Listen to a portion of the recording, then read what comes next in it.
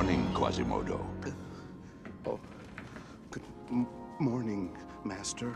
Dear boy, whomever are you talking to? My friends. I see. And what are your friends made of, Quasimodo? Stone. Can stone talk? No, it can't. That's right. You're a smart lad. Now, lunch.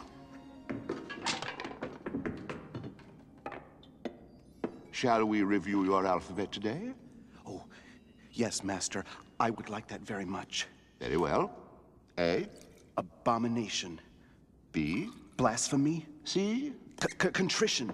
D. Damnation. E. Eternal damnation. Good. F. Festival.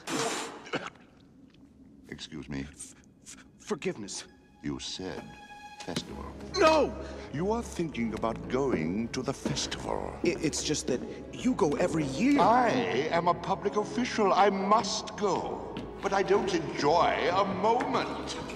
Thieves and cutpurses, the dregs of humankind, all mixed together in a shallow, drunken stupor. I didn't mean to upset you, Master.